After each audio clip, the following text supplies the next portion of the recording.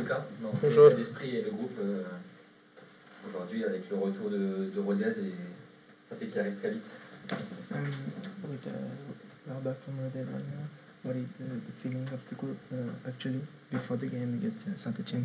Yeah, okay, so it was a difficult game for us, not the result that we were expecting. And my personal thinking is that we did a lot of good quality stuff, especially in the first 30 minutes of the game. And yeah, I think at the beginning of the second half we lost a little bit of focus. And as you may know, the two very unlucky goals, that was our mistakes because we were not focused enough. And yeah, it's just part of the game. So hopefully we can take it back on Saturday against Saint-étienne. C'est vrai que c'était compliqué, c'était un match difficile à Rodez. Honnêtement, on ne s'attendait pas à avoir ce résultat à la fin de cette partie. On a su faire de belles choses pendant 30 minutes avec de la qualité, notamment dans le jeu. Mais je pense qu'au fur et à mesure de cette rencontre, nous avons perdu en concentration, en qualité. Et malheureusement, on encaisse ces deux buts qui sont plutôt malchanceux. Ce sont nos erreurs et il va falloir se remettre vite dedans pour espérer un meilleur résultat ce week-end. Comment ils vivent l'ambiance pesante et l'accumulation de mauvais résultats au sein du groupe? The big amount of bad results and the atmosphere around the club, how do you feel this moment? Yeah, is the thing that I also said before. It's part of the game. Okay, it's now not the results that we want, and football can change. So maybe for now, and we have conscience that we are not in a good situation, but yeah, we're just trying to keep looking forward, and I know that we need to give even more so that we can be rewarded in the matches. Cela fait partie du jeu, tout peut aller très vite dans le football. Nous sommes conscients qu'aujourd'hui nous sommes dans une situation délicate. Maintenant il va falloir que l'on donne encore plus, que l'on travaille plus et je suis persuadé que l'on sera récompensé. Est-ce qu'il sent que l'atmosphère est encore plus pesante là, sur ces deux derniers matchs? Vraiment l'impression d'une cassure, notamment avec les supporters. Le match du Concert, le match à Rodez. You have the feeling that the atmosphere is really hard to live because he says that there is also a quick with the supporters of the game with us. It's also that the feeling can be a little bit difficult to live right now, the situation. Yeah, it's not a good feeling when you have to talk to the supporters in that way after the game. But yeah, we need to understand them, and they're also part of the team. So yeah, as the atmosphere in the team, I think it's okay.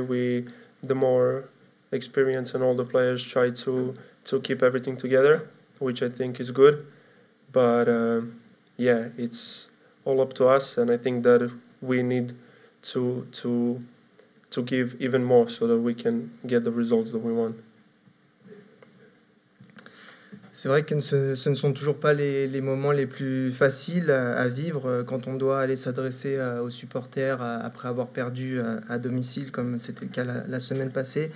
Mais il faut entendre aussi leur discours, leurs pensées. Ils font entièrement partie de l'équipe du club et nous sommes aussi à l'écoute. Maintenant, au sein du groupe, nous sommes très soudés les uns les autres et nous sommes prêts à faire les efforts pour les prochaines rencontres et espérer de meilleurs résultats. Le discours du club, c'est de dire pour l'instant on ne change pas. Est-ce que du coup, lui, à titre personnel, il a peut-être changé quelque chose on suit la ligne directrice? The club kind of statement is say we are going to focus to work out to do the same thing. For you, do we have to change something in our way of working, of playing, or something? Oh, so can you repeat the beginning? The statement of the club is that we follow the process. We Okay, continue to work okay. out. Do you think that there is something to change? Yeah, I don't think that's part of my job that I need to discuss. I just do what the staff tells us to do, and So yeah, basically, I don't have a thinking about that, but I just think that the way we start the games, is the things that we do in training before the games, but there are just moments that we need to be focused more and be focused more on the game, which make the difference. So that's my opinion about that. I can see in the training, it's all good quality and everybody's giving everything they have. So I just think that's the moment of the game that we need to improve. More focus. Ce n'est pas forcément à moi de répondre à ce genre de questions. Moi, je me concentre sur le jeu, sur les consignes qui sont données et que j'applique, qui sont données par le staff, et je m'adapte aux consignes qui sont données. Ce que je peux dire, c'est que je pense que nos débuts de match, on doit être davantage concentré quand on débute les rencontres. À l'entraînement, il y a beaucoup de qualités, et je suis persuadé qu'on pourrait aussi appliquer de très bonnes choses lors des prochaines rencontres. Donc moi, je suis concentré sur le jeu principalement. Justement, en termes de jeu, comment on se sent dans ce collectif aujourd'hui? How do you feel yourself in this team, on the pitch, with the collective? Yeah, I feel good. I feel good, and I feel I'm 24, and one of the oldest. I'm still young, but I'm one of the oldest players in the team, and I feel a part of responsibility that I need to give even more for the team, which I try. And the thing I want to mention is there's no individual mistakes in the game, so it's everybody's fault when we concede and if we don't win the game. So again, as I say, the only thing we need to make right is focus during the matches. I feel happy, and I think that we can make it. Yeah, it's the eighth game of the season. Yeah, so there's still a lot to play, and a lot of things can change.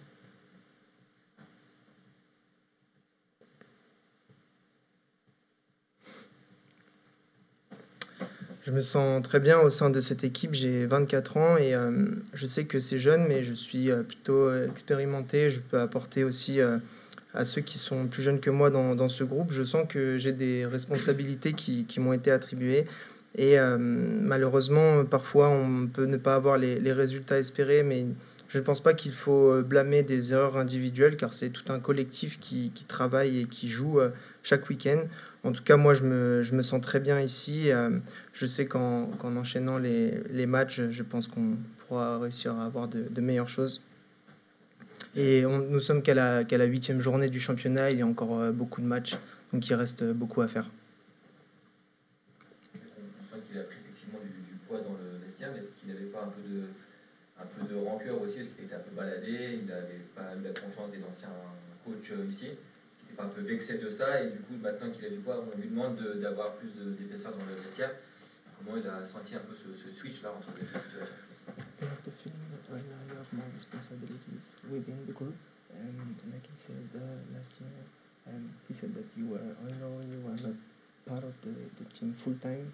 How do you feel right now about this situation and your role inside the team? Yeah. So the last time I was here, it was honestly not a good experience for me, but now I feel very confident and very as an important part of the team. So yeah, I am here and I'm trying to give my best every match. C'est vrai que la saison passée, la dernière fois que j'évoluais avec l'équipe, c'était une expérience un peu plus délicate pour moi. Aujourd'hui, je sens que j'ai des responsabilités, je me sens très bien ici, je travaille dur pour l'équipe. Vous évoquez un peu l'ajustement de sa position là sur le match de Rodez, qui était vraiment numéro 10, vrai numéro 10. Est-ce qu'il peut expliquer pourquoi cela a été décidé, qu'est-ce que ça change pour lui? Against Rodez, you've been like a playmaker. It is kind of new for you now. Can you explain why we have these changes and how did you feel? The last game against Rodez, we changed a little bit of the formation, so we hadn't have much time in training to practice it, So I think we did very, very well, especially the first 30 minutes. And yeah, for me, that's the position that I'm used to playing, and that's my favorite position. So yeah, and I also think that position requires a lot of responsibility, because it's not like before only playing attacking and offensive style. You also have to help with defending, but I think it was okay, and yeah. C'est vrai que notre formation a légèrement évolué face à Rodez. C'est un système que l'on apprend et dont on n'a pas encore eu énormément de temps pour le répéter à l'entraînement, mais je trouve qu'on a fait de très belles choses dans ce dispositif, notamment sur ces 30 premières minutes à Rodez. Moi, personnellement, j'adore cette position. C'est celle qui me convient le mieux. Ce n'est pas juste d'attaquer et d'adopter un style agressif d'attaque, mais c'est aussi faire les efforts, revenir aider les coéquipiers. Et en tout cas, dans cette position de numéro 10, c'est là où je me sens le plus à l'aise sur le terrain. Pourquoi il y a eu ce changement? Est-ce que c'est parce qu'il y a un petit manque dans le soutien, notamment au numéro 9? C'est pour ça? Can you explain why this change happened in Rodez? Because maybe the number 9, the striker, needed more some support. Yeah. Maybe it was the decision from the coach, and I think yeah, maybe I don't know exactly. Maybe we tried to surprise the opponent, because there's video analysis and everything before the matches, so I think they were surprised, and it was really okay. As you say, maybe the number 9 needed more support in attacking. So yeah, in the future we will work on it even more to improve and improve. Oui, c'est sûrement car notre attaquant a besoin de soutien. C'était une décision du coach. Premièrement, on a essayé de surprendre notre adversaire du soir. Je pense que cela a plutôt bien fonctionné. C'est vrai qu'en soutien comme ça, avec l'attaquant, on peut se procurer davantage d'occasions. Je pense qu'on aura notamment le temps pour travailler cette tactique et essayer de l'appliquer de la meilleure des manières lors des prochains matchs. Il a bien commencé la saison. Est-ce que les matchs de suspension l'ont un peu coupé dans son élan? You made a decent start, but you have been suspended 3 games. Is it kind of cut the dynamic for you this season? I think yes, because yeah, I can agree individually that I had a good start, and the moment that happened against Grenoble, I just still cannot understand it, but I respect it was the referee's decision, even if I think that he was not right. So I think that it did affected me a little bit, because I didn't have games in almost a month. So, but I was working hard in the trainings and trying to maintain as much as possible.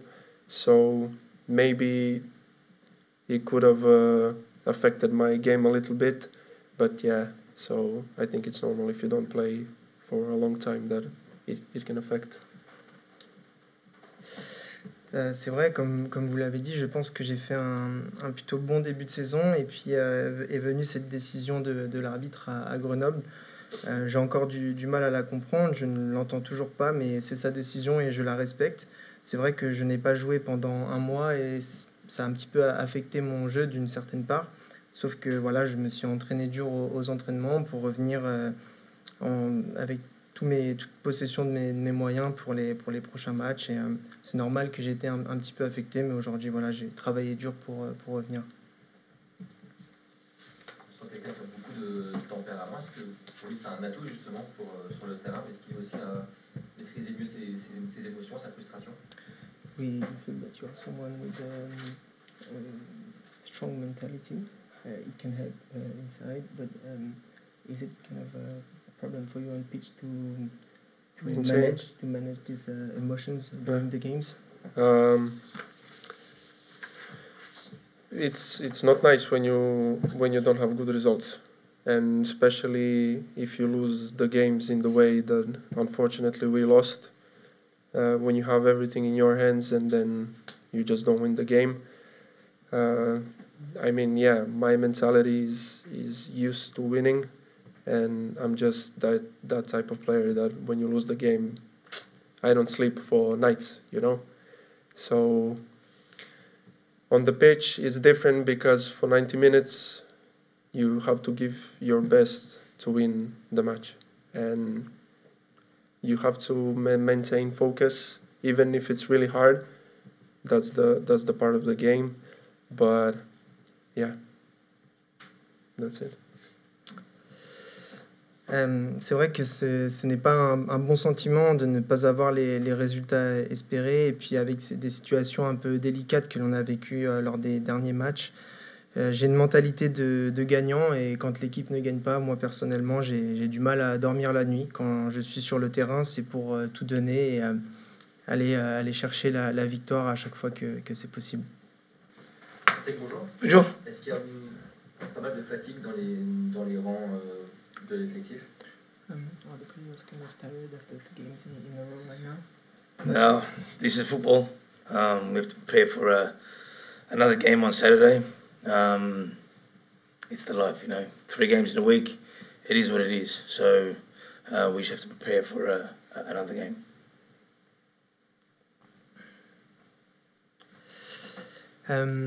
C'est comme ça, c'est le football. On a 3 matchs en une semaine, donc on va devoir être prêt à disputer cette rencontre qui arrive ce samedi. Pour beaucoup, ça n'arrivait jamais avant, ils n'étaient pas du tout habitués à ce rythme-là. Est-ce que ça, il le prend en compte aussi, ces joueurs-là, ces jeunes-là qui ne sont pas habitués à enchaîner comme ça? For some of them, they were not used to play like 3 games in a row. Do you take this in mind also to Yes, to of adapt? course. Yeah, you have to adapt. That's normal. But as you know, the squad depth is already very young, so we need to be smart and protect this. But again, you know, we have to adapt. If the players are tired, then we have to change and give someone else a chance. But you know, again, this is the fixture. There's no point complaining about it. You know, they have to play 3 games. They have to play 3 games. That's, you know, that's like everyone else.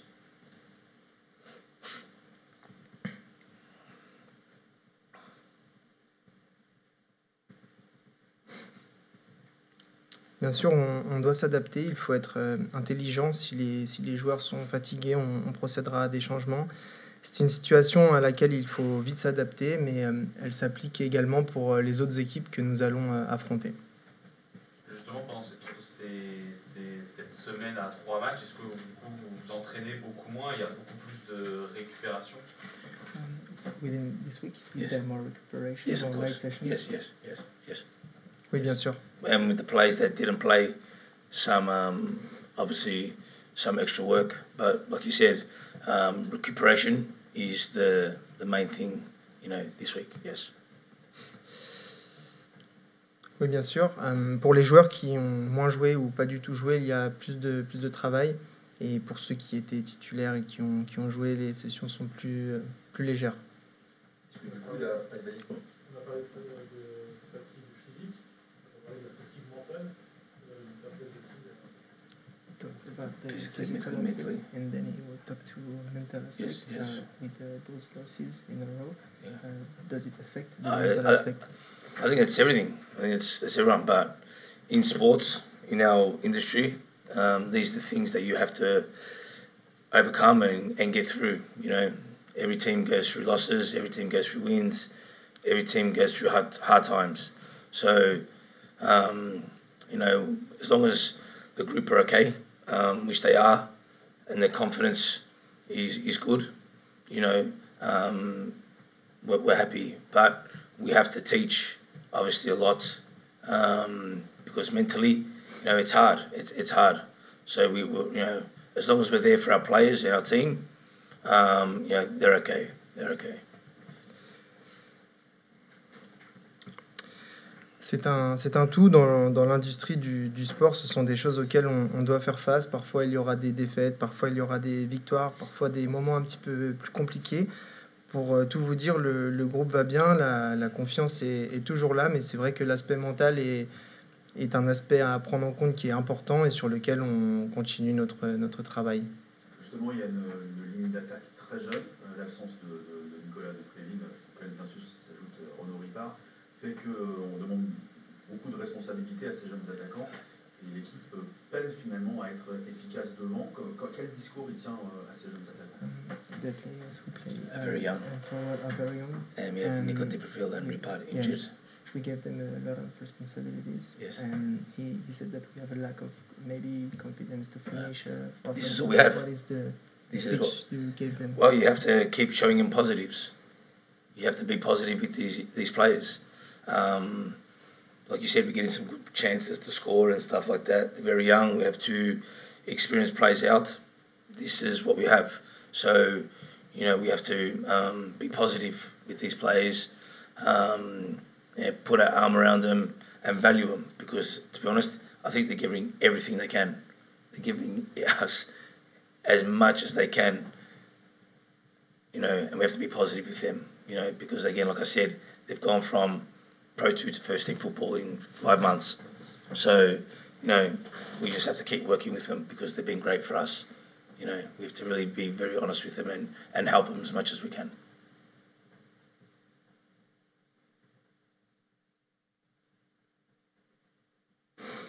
On se doit d'être positif avec ces jeunes joueurs.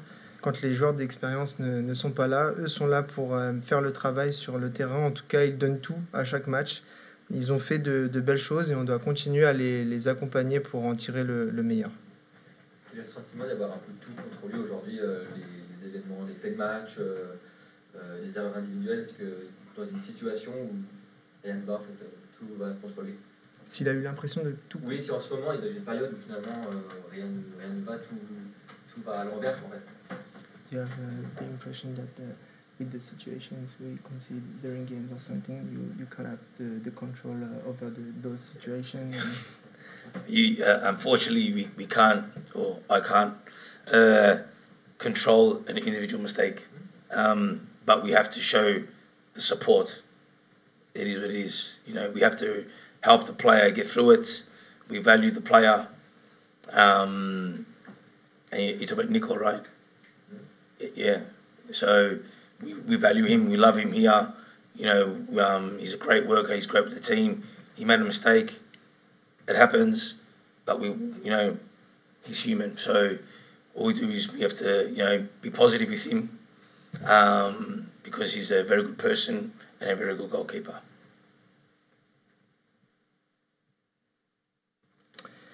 En effet, je ne peux pas tout contrôler, notamment les erreurs individuelles. Moi, je suis là pour aider les joueurs à traverser ces périodes un petit peu plus compliquées. Pour revenir sur l'exemple de Nicolas, c'est une très bonne personne, c'est quelqu'un qu'on adore ici au club. Moi, je suis à ses côtés à 100%, pardon, et en plus d'être une très bonne personne, c'est un très bon gardien. Donc, moi, je suis vraiment là pour aider les joueurs qui rencontrent des situations un peu délicates. De manière générale, tu vois, il y avait le but dans les arrêts de jeu contre Auxerre, là, ces erreurs-là, enfin, comme s'il y a une spirale en fait. How do I judge the spirit and control the spirit? Une dynamique en fait qui est. Yeah, is that what you're saying? He said we conceded a goal Last minute, yes. This, yes. Those individual. Yeah, but this is a whole thing. He said. This is unfortunately football. So the main thing is that we stick together, again, and be positive around the group. It's been a hard, probably 2 games, unfortunately, for the reasons that you've said. But you can't fault what they've done. They've given you effort. They've given you everything they can. So we have to be positive with them because, again, they're giving everything they can, I should say. They're giving everything they can, to play for this club and team.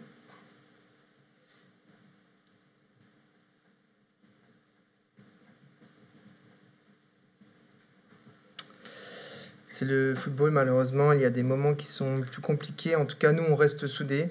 J'essaye d'envoyer un maximum d'ondes positives au groupe et aux joueurs. On ne peut pas blâmer les garçons pour des erreurs car ils donnent tout à chaque match. Et ça, c'est à prendre en compte. On a parlé de la faute de main de Nicolas Lemaître, justement. Est-ce que vous lui avez parlé, vous allez lui parler pour qu'il pour qu'il ne perde pas confiance avant le match de samedi. Did you talk with Nico Yes. and Yes. in order to make him not lose his confidence Yes, for of course. the next game? You know, one thing he knows what happened. So I don't need to tell him anything else. What I did was, you know, just to reassure him that it's okay. Gave him a big cuddle, you know, and said, "Don't worry, you're okay. You know, don't worry about it."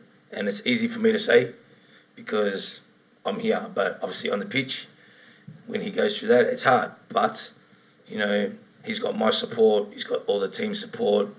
You know, again, we love him here. So, you know, he knows that. So he needs to understand it's finished. You can't control it anymore, and we move on.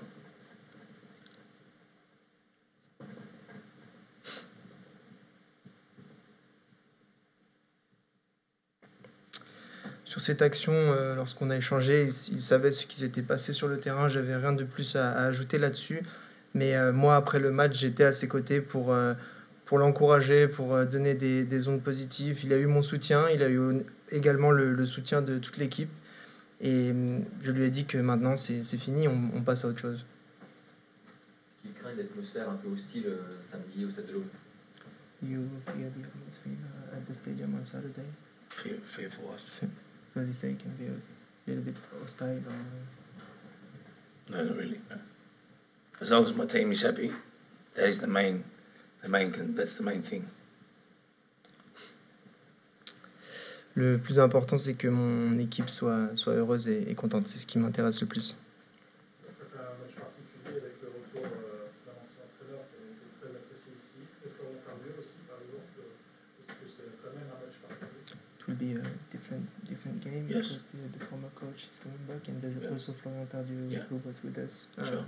Yeah. That is Yeah. coming back on Saturday. Yeah, of course. Obviously, with Flo, he played here for a long time. Like we said earlier this year, he decided to follow another way. That was his choice. So, you know, he comes here to play against his old team. And you say second coach? And the former coach. And the former coach the same. It's the same. So, you know, there's two people that have been here before that are playing against their old team where, you know, they had some memories with. Yes. Oui, c'est vrai que Florian a joué un long moment ici. Il a fait un choix différent en prenant une autre destination et maintenant il va revenir au Stade de l'Aube pour jouer contre nous. Et c'est pareil pour le coach précédent, Laurent Batles, qui était également là avant. Donc c'est vrai que c'est un peu spécial. Est-ce qu'il peut un peu expliquer pourquoi il a ajusté sa formation à Rodez? Can you explain why did you adjust the tactic in Rodez with making Luca playmaker in Rodez? Because we have to think of tight players. So we had to adjust the team for this reason. We wanted to do it like this, and we went like that because we knew we had 3 games in 1 week. On voulait ajuster la composition sur cette rencontre en essayant de faire du mieux possible, en sachant qu'on avait 3 matchs à jouer dans la semaine. C'était surtout pour apporter du soutien au buteur? Was it to help the striker with the Luca behind him to make him more support for the striker? No, normally it's 2, so we have an extra one. No, we know with the way that Rodez played that we would have a spare man somewhere. So we wanted to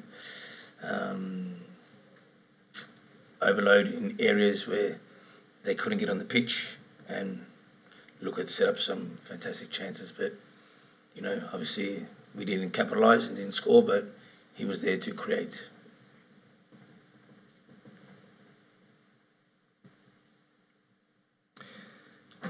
On souhaitait être en supériorité numérique dans certaines parties du terrain et ça a plutôt bien réussi à Lucas qui a su créer de nombreuses chances et occasions, mais malheureusement à la finition on a eu plus de difficultés.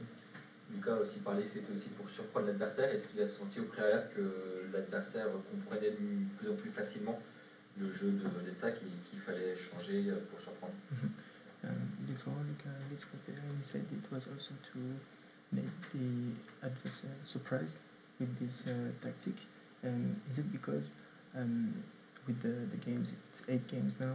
Now the teams we face, they learn more from our game and they're more prepared for. I think you have to be adaptable. You know, I think you have to be adaptable. Oui, sûrement. Je pense qu'on doit être capable aussi de s'adapter, d'appliquer des changements de ce genre. Abdoulaye Ndiaye sera suspendu contre Valenciennes. Est-ce que ça va pour rentrer, est-ce qu'il va le prendre en compte pour ses choix pour Saint-étienne et peut-être faire jouer un autre défenseur pour anticiper le match contre Valenciennes? Abdoulaye Ndiaye will be out in Valenciennes.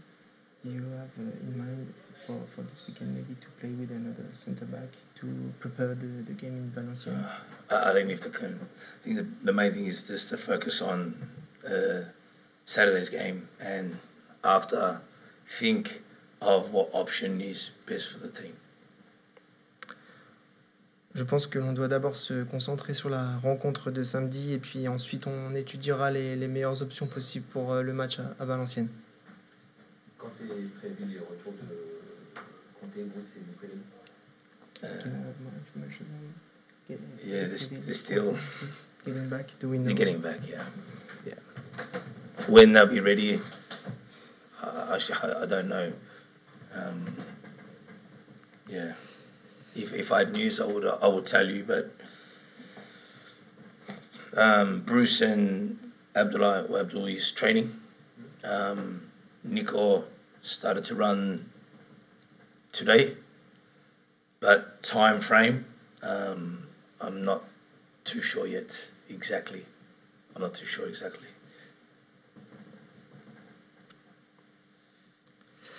C'est difficile de donner une date précise concernant leur retour.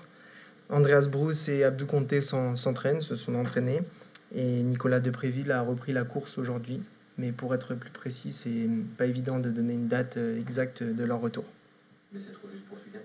Is it too short for this weekend for them? I'm not a medical person. Look, I'd have to speak to the performance. The one thing I don't want to do is put someone in when they're not ready and get injured again. That's me not looking after the players, right? So I need to do what's right for the player, but, you know, obviously when we speak, we will see if they're available, number one.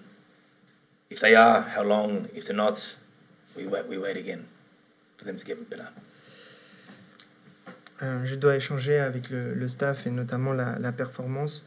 Je ne veux pas prendre le risque de faire revenir certains d'entre eux au risque qu'ils puissent se blesser de nouveau. Après notre discussion, on pourra d'abord savoir s'ils seront disponibles et si oui, combien de temps pourraient-ils jouer éventuellement, et sinon on prendra notre mal en patience.